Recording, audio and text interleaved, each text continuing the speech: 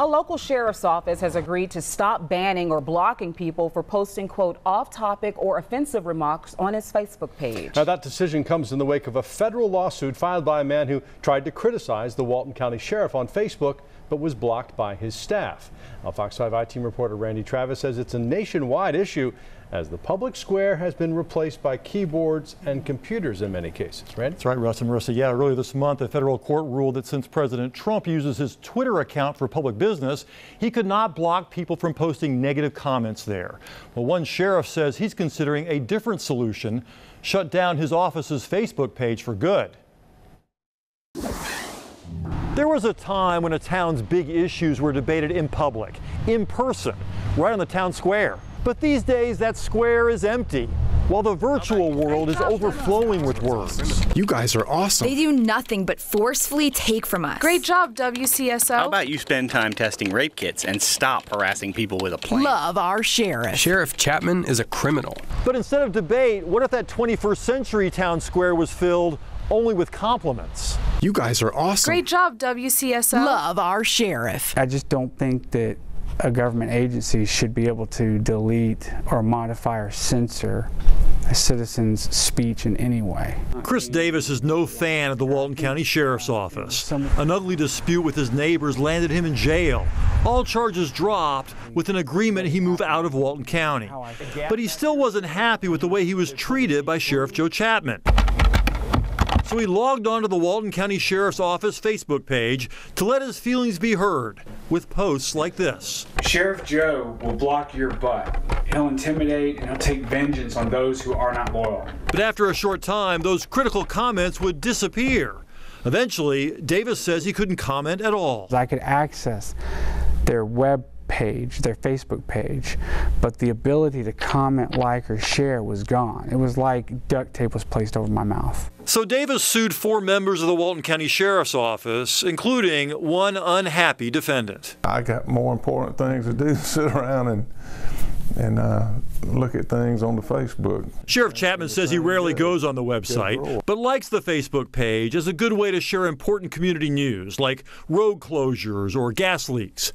In federal court, the sheriff's office admitted blocking 29 people for violating their policy not to post off-topic, rude, politically related, or offensive comments.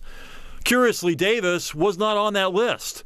Turns out the sheriff's office page administrator was hiding his comments from public view. You're sure you didn't use any profanity? I'm sure. You didn't threaten anyone? Didn't threaten anyone, no. For the negative comments to miraculously disappear and the positive comments to stay on there, that was kind of a real big telltale sign. There was an effort by your office to stop him from posting any comments. I would say so. Why? What's the harm in letting somebody say something mean about your department? Well, I don't care. I don't mind. They can only say whatever they want to. We checked with other local sheriff's offices. Like Walton County, 3 have policies banning comments for reasons like threats, profanity, offensive, or inappropriate comments. Across the metro area, 86 people have been banned from posting on sheriff's Facebook pages. But that may soon change.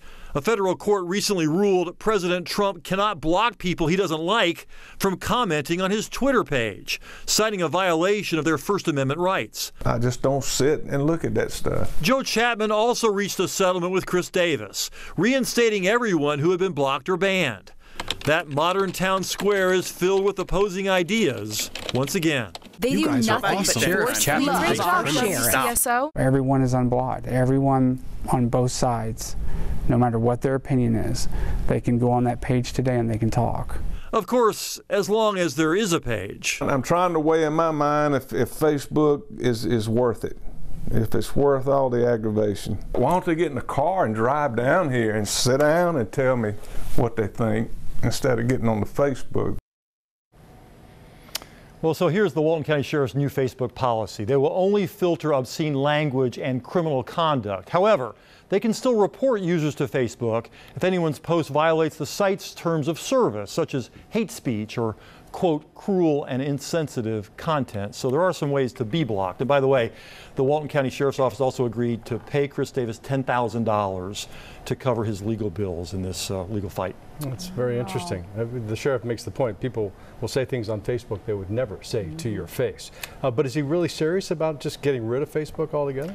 He is. I mean, he says he's going to wait till next year, maybe get through the primary, the general election next year before deciding for sure. But, you know, I mean, some counties, we check, Cobb County's Sheriff's Office does not have a Facebook page. So it's not like you have to have one. No. And he's just trying to decide if it's worth paying somebody part-time to administer it when it's creating this type of reaction from some members of the community.